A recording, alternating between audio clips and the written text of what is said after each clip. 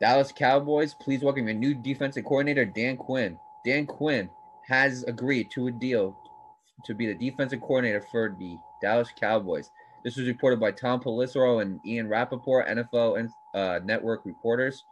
So Quinn was fired about midway through the 2020 season as the Atlanta Falcons head coach, and he will replace Mike Nolan, who was recently the Cowboys defensive coordinator.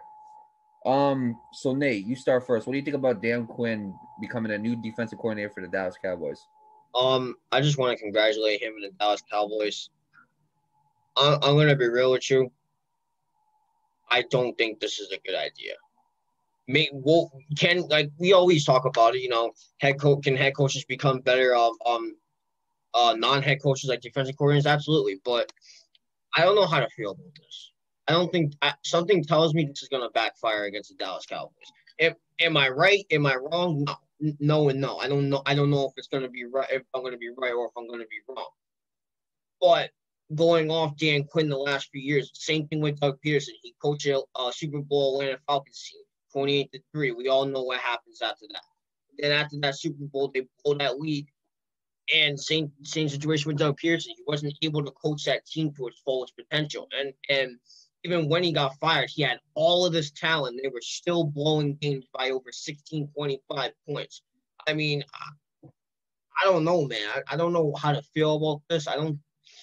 Something tells me this is going to backfire against the Dallas Cowboys. I'm not saying that it's going to be bad because we don't know that. Like we said on the show, head coaches can become better coordinators. That is truly possible. But this one, I don't know. This one feels a little different. Something tells me this is not gonna turn out in the Cowboys' favor. I'm just gonna be real. Well, first off, congratulations to Dan Quinn on becoming the new defensive coordinator for the Dallas Cowboys. Here's why I think this will work. I think this is a very smart decision by Jerry Jones. Here's why I think this will work. Last time Dan Quinn was defensive coordinator, do you know who he was defensive coordinator for? Mm. This Super Bowl Legion of Boom Seattle Seahawks. That's the team he was defensive coordinator. So going by his defensive coordinator, that's a good team. That is a very good team to start with.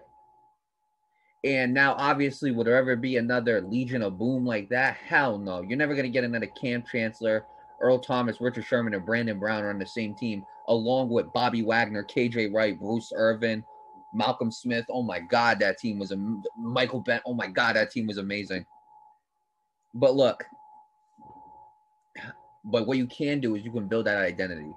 You know what I'm saying? You can build that Legion of Boom identity with the Dallas Cowboys. You got some pieces to work with. Anthony Smith didn't have the best year. Trayvon Diggs is a young rookie. You can build that identity with them. But it's up to them to build that identity. They're one of the most probably richest franchises in all of sports. So they can definitely grab pieces and add them to that team. I do think though this is a good signing. After what Mike Nolan did this year, there really isn't anything else to like. You know what I'm saying? Like you can't do any worse. It doesn't get any worse than that.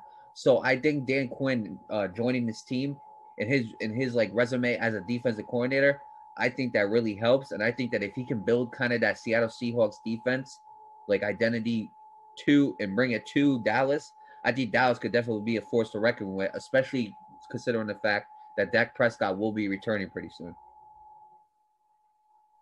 Right. I don't know. This can go both ways for me.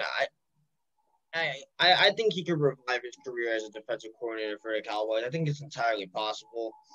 But I don't want to just say it's all bad, but like just judging by the last few years, I'm not sure how it's gonna go personally, me. But with that said, congratulations to Dan Quinn and the Dallas Cowboys, and yeah, we'll just see what